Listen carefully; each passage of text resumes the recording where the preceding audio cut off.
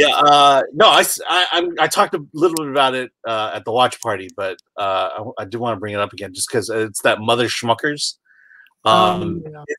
It's just this. It falls into that WTF category of films. It's like it would find a nice home at Spike and Mike's if they did feature films. It's these two brothers from Brussels who basically, if I were to describe it as, there's just elements of a lot of the over-the-top American comedy. There's the Three Stooges, Marx Brothers, South Park, Monty Python. There's a whole segment that's Weekend at Bernie's, basically. The young ones. I think the overall vibe is the young ones mixed with South Park. The movie moves just at this blinding pace, and I think it just solely exists to give you these weird, gross, obscene moments and just string them together. And so essentially it's these two brothers who live in Brussels. They're dirt poor. The movie opens with them so poor that the only food they can eat is basically their own feces, but they shape it as a steak and then they fry it for their mom. And the mom gets upset because it's feces.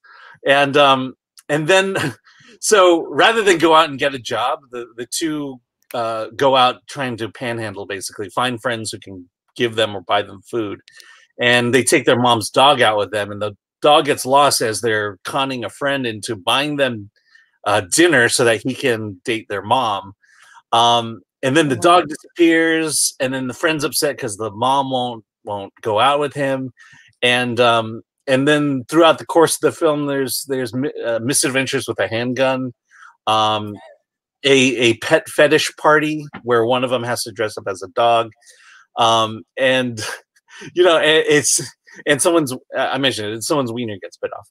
And that's the scientific term. Yeah, wiener. So there's these insane moments, but then they're kind of brought. You have these insane peaks, but then we're brought back to normal as the two boys are rolling on the ground fighting each other. It's a movie that I know that most of my friends won't like this movie at all, but there's just something strange. It's that 9 out of 10 of my friends won't like this movie, but that 10th friend, you need to look out for that person. I'm the 10th friend.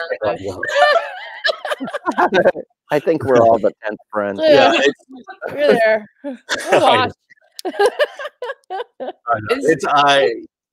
I had a hard time giving it a 7, but there are just elements that was like, okay, I'm invested, I'm intrigued in this, and I think if someone pulled it up, I would definitely watch it again. I don't think I would actively go out and watch the movie again, or maybe I would.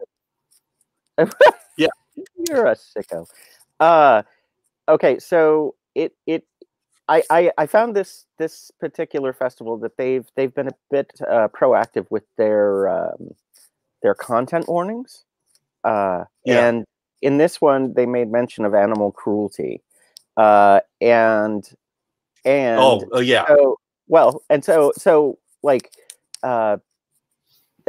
critic, I can't remember where, maybe it was on the site or something, on the Sundance site or something like that, but one critic was like, hey, is there real animal cruelty in this, or is it simulated, or I would call it Penn and Teller animal cruelty. It's where they will do something horrific to this animal, and then they'll bring out a different animal and say, no, it's okay.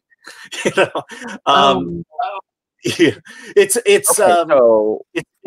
a depiction, but it's okay.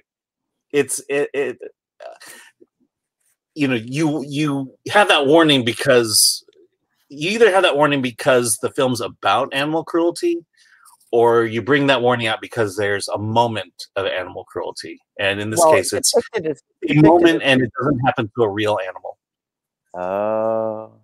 Yeah, because like and like I said, there's a switch where it's like, oh, the animal's okay,